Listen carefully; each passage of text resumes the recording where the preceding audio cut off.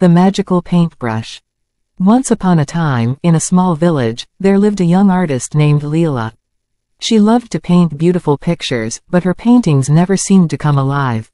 One day, while exploring her attic, Leela found an old, mysterious paintbrush. As soon as she dipped it in paint, the brush began to glow. Leela painted a picture of a beautiful butterfly, and to her amazement, a real butterfly flew out of the canvas. She painted a picture of a sunny day, and the sky outside became bright and sunny. She painted a picture of a delicious ice cream, and a real ice cream appeared in front of her. But then, Leela's little brother, Max, took the paintbrush and painted a picture of a big, gray cloud. And oh no, a big storm cloud appeared outside. Leela remembered the magic words, "Only paint what brings joy and happiness." So, she painted a picture of a beautiful rainbow, and the storm cloud disappeared.